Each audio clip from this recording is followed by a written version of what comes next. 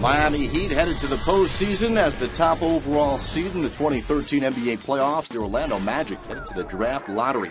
No LeBron James. He's not with the team, tending to a personal matter. Dwayne Wade is playing, and Wade playing well. The bucket and the foul. And then Wade driving uncontested dunk. It was 22-14 early on.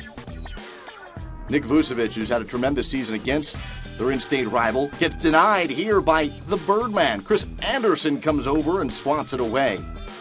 Later in the second quarter, it's more defense. Dwayne Wade, his 55th block of the season, 8th straight year in a row with over 50 blocks. Only other guard to do that, a guy named Michael Jordan. Rashard Lewis the finish. Miami in control. More from Wade, who was wowing the crowd in the first half with 17 points and 8 assists over the first two quarters. Miami led it 55-47 at the break. Third quarter, Vucevic, who's averaged